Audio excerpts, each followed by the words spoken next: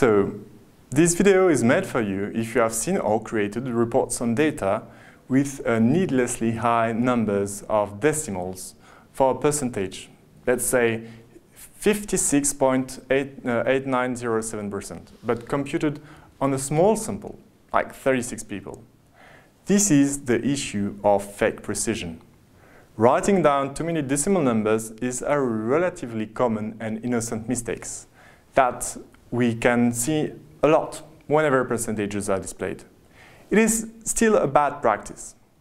Let me show you a very simple example where someone is trying to represent the repartition of three variables through a pie chart for a limited sample size, let's say 42 people who have been surveyed.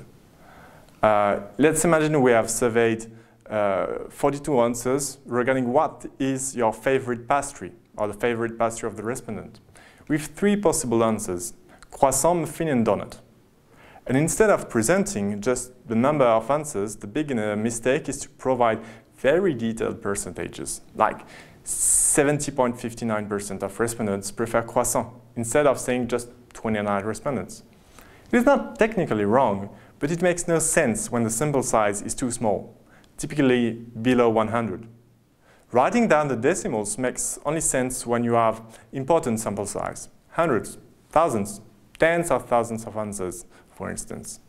And even then, sometimes it's still not really informative, and simple percentages like 70% do the trick perfectly well. And when you have small samples, it is best to display raw numbers like 36 than to display 70.66%, for instance. Such mistakes are not, strictly speaking, fallacies, nor misleading data representations, but they still decrease the credibility of whoever is trying to make a point with the data. Even data collected from the most expensive equipment or from the most trusted polling institutes should be taken with a grain of salt. This is all the more obvious when you have produced data yourselves. You have used a scientific apparatus a couple of times in your life, then you know that often they malfunction or provide imprecise results. That a mistake in the calibration step or whatever means that you will not have totally reliable data. Fake precision is especially annoying when a generalization is done.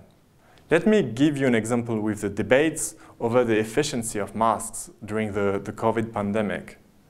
If you hear something like, you have 35.32% less chances to catch the virus if you wear a mask, I can assure you this is a case of fake precision. Which masks are we talking about? FFP2 that have stronger filtering abilities, or the common masks everyone wears? In what context? In the street, in a mall? You need to be precise. This 35.32% number came out of an experiment. They didn't pull data from every possible context, did they? And if you apply it in a general statement, then the statement suffers from both hasty generalization and fake precision. Anyway, do not be overly confident with regards to the precision of your data, and provide numbers with a reasonable number of decimals, if any.